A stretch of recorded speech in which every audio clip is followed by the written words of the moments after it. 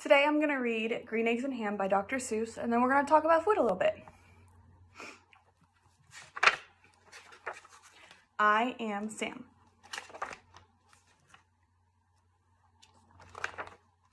Sam I am. That Sam I am, that Sam I am. I do not like that Sam I am. Do you like green eggs and ham? I do not like them. Sam I am. I do not like green eggs and ham. Would you like them here or there?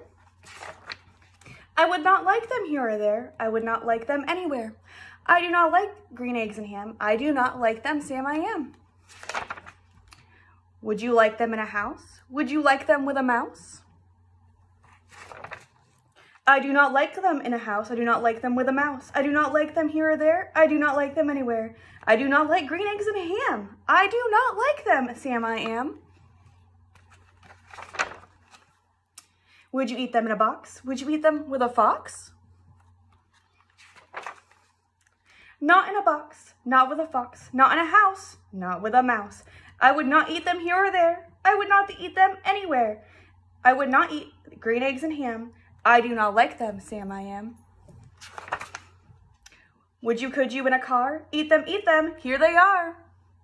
I would not, could not in a car. You may like them, you will see. You may like them in a tree. I would not, could not in a tree, not in a car, you let me be. I do not like them in a box, I do not like them with a fox. I do not like them in a house, I do not like them with a mouse. I do not like them here or there, I do not like them anywhere. I do not like green eggs and ham. I do not like them, Sam I am. A train, a train, a train, a train. Could you, would you, on a train? Not on a train, not in a tree, not in a car. Sam, let me be. I would not, could not in a box. I would not, could not with a fox. I will not eat them with a mouse. I will not eat them in a house. I will not eat them here or there. I will not eat them anywhere. I do not like green eggs and ham. I do not like them, Sam I am. Say, in the dark, here in the dark, would you, could you, in the dark? I would not, could not in the dark. Would you, could you, in the rain? I would not, could not in the rain, not in the dark, not on a train, not in a car, not in a tree. I do not like them, Sam, you see. Not in a house, not in a box, not with a mouse, not with a fox. I will not eat them here or there. I do not like them anywhere. You do not like green eggs and ham? I do not like them, Sam I am. Could you, would you, with a goat? I would not, could not with a goat. Would you, could you, on a boat? I could not, would not, on a boat. I will not with a goat. I will not eat them in the rain. I will not eat them on a train, not in the dark, not in a tree, not in a car. You let me be. I do not like them in a box. I do not like them with a fox. I will not eat them in a house. I do not like them with a mouse. I do not like them here or there. I do not like them anywhere. I do not like green eggs and ham. I do not like them, Sam I am. You do not like them? So you say, try them, and you may. Try them, and you may, I say. Sam, if you will let me be, I will try them, you will see. Looks like we've got a page missing, unfortunately. So we're just gonna keep moving forward. Say, I like green eggs and ham. I do, I like them, Sam I am. And I would eat them in a boat, and I would eat them with a goat. And I will eat them in the rain, and in the dark, and on a train, and in a car, and in a tree. They are so good, you see. So I will eat them in a box, and I will eat them with a fox. And I will eat them in a house, and I will eat them with a mouse. And I will eat them here and there. Say, I will eat them anywhere. I do so like green eggs and ham. Thank you, Sam I am. Babies are a lot like Sam. No, not like Sam. The other one. Yeah. So babies obviously need to try new food, and it could take them up to 10 to 15 times before they will actually eat it.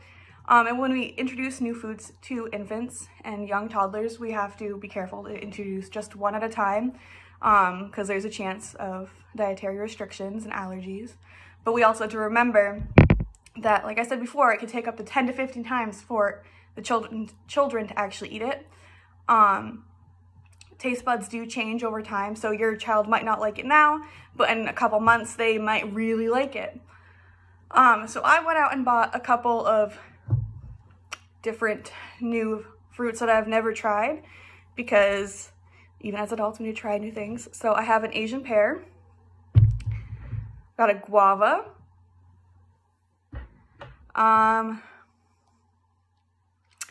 this is the chaote.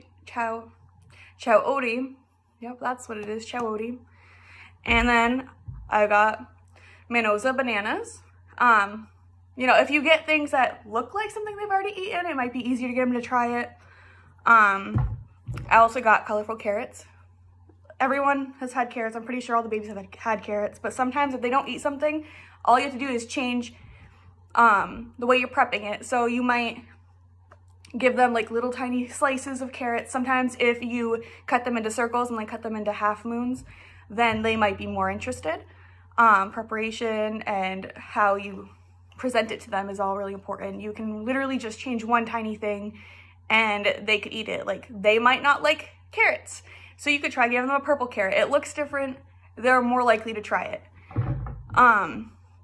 Another important thing to remember is that modeling. Children do as they see. You know, the saying, monkey see, monkey do. It's the same thing with children. They might not trust something you're trying to give them, but if you're eating it, they're more likely to want to eat it because, you know, you're big, strong, you know, you're always taking care of them. So yeah, even I have to try new things. Like this banana, I can't get open. So yeah, it's really important now. If you start trying new things with them now, they're more likely to continue trying new things and be adventurous when they're older. When it comes to food, you'll have to fight less. I was gonna try this banana, but I'm gonna be honest with you, I don't think I got ripe enough ones. And I haven't washed the other fruit yet. So yeah, I read the book, Green Eggs and Ham, because just, you know, like him, babies will sometimes just not want to try new things. Very, very hesitant, and then they end up loving it. Applesauce, cereal, it's all new textures to them when they first start. And then when they're older, they tend to get in this, you know, routine habit. I know I like mac and cheese or sweet potatoes, and babies play games. They know. So I decided that I can't encourage children and other people to eat new things if I myself can't model it. So I failed, obviously, at eating the banana yesterday. After doing some more research about it, I realized that it really wasn't ripe enough. My bad. So like I said, I did some more research and I decided that I'm gonna try the Asian pear.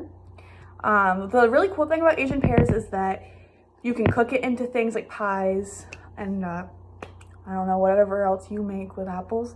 So the Asian pear is basically a hybrid of an apple pear, but with more benefits. It has a lot more vitamins that both pears and apples don't have. And I learned how to prepare them. You can cut them like an apple. So I'm gonna try that.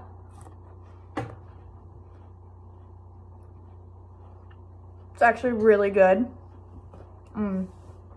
I see a lot of the children in the classroom would like that.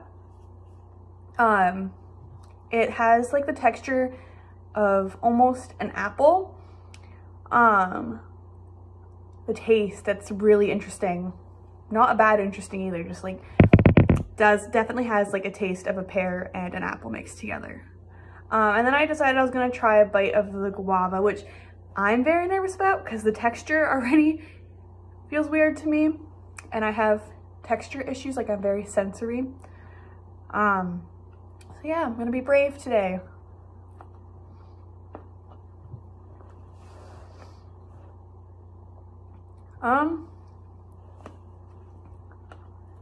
So it's good for people to try new things. It's not bad.